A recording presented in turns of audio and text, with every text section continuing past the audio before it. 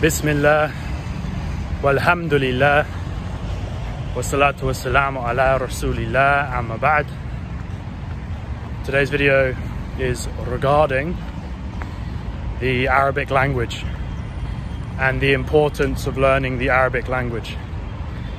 So this is a reminder to myself and, accountability and that. Get it on the tubes to hopefully, with God's permission, bring some benefit to other people, because I am fast approaching 3 years since I took my Shahada in my hometown of Aylesbury in the English county of Buckinghamshire. And relatively quickly, for the last year, I would say, there's been a bit of a flat line, stagnation. I have not been moving forward, propelling myself further in the pursuit of knowledge. And we all know that ilm, knowledge, comes in the Arabic language. English for the dunya and Arabic for the akhirah. That is to say, this worldly life, English is the lingua franca, or the lingua franca of the world. It's the global language. It's fully accepted that English is the global language. But what use is that going to be for you moving forward in your deen, with your yaqeen, in your religion and your religious matters, and with your certainty of all that religion contains?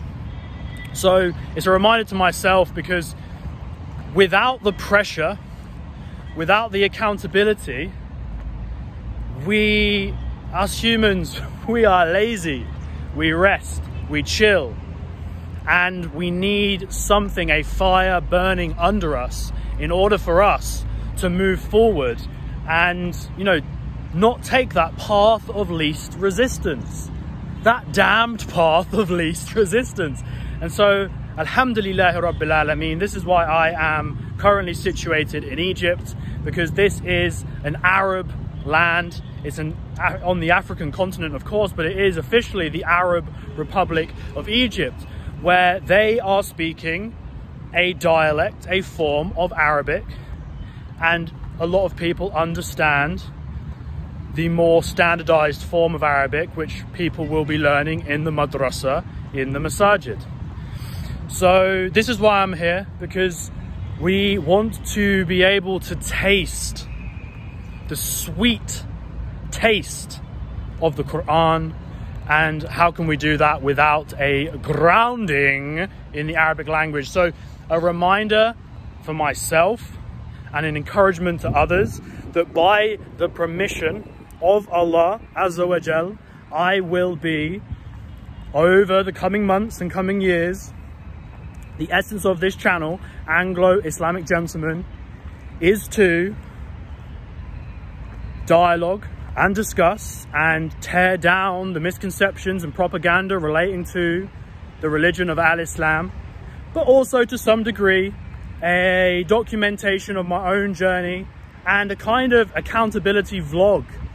I am just another human being, just another normal dude who is attempting to break through comfort zones. And this is what if we're staying somewhere because it's easy, then we must ask ourselves, am I growing here? Am I benefiting here? Because as we all know, life is short and soon we will be dead. And what we did with our time, whether one is religious or non-religious, we can all agree, what we did with our time on this earth, this great blessing, even if one cannot accept the truth and the reality that there is a creator and that we are his creation, or their creation, if you want to get all gender triggered about the situation. We are the creation of the creator, and to not live up to this 1 in trillion, billion, gazillion opportunity to be amongst those that seek knowledge, who do not simply live an easy life, but those who contribute to society, those that enhance their community, This is what we've always seen in the history of civilization, as someone who was honored and revered, somebody who was looked up to and respected, was somebody who attempted to challenge the boundaries of their own mind, somebody who kept pushing forward, whatever it is, whether it is Arabic language, whether it is the physical body. We have so much more than we can give ourselves. And to be honest, that is to me the prophetic archetype of somebody who dared to push the boundaries of what the people thought was possible. You know, that is the archetypal hero's journey present in all of Hollywood and all of the movies and all of the stories and all of the books, is the person who rises up from defeat. Rocky Balboa, Harry Potter, whatever, like. And so, you know, this is your life. Alhamdulillah, we have this body on loan from Allah subhanahu wa ta'ala, and we need to utilize it to the best of our ability. So this is, I'm motivating myself, and again, this is why I'm doing the videos, to remind myself, to inspire myself, to hold myself accountable, and any benefit that comes from for other people, then that's by the will of Allah. So a reminder that the Arabic language, obviously, to anybody who knows anything about Islam, is of the utmost importance, not only to defend the faith and to give effective da'wah, but to understand yourself, like I say, to taste the sweet honey. You know, how you can't describe honey. You can say it's sweet, but you need to taste it. Do you know what I mean? So people can describe it. The issues that come with translation, this is always the attacks on Islam, is some man reading some translation from 100 years ago. It tells you to hit women, it tells you to do this, what your right hand possesses, all this stuff. It's like, bro, do you even know the Arabic alphabet? Do you even have the most basic grounding in the Arabic language? Or are you just speaking, wa'udu-billah, basically out of your backside? So it's absolutely vital to gauge that foundation, and you have to ask yourself, if you can study in your home country, then this is great, this is fine.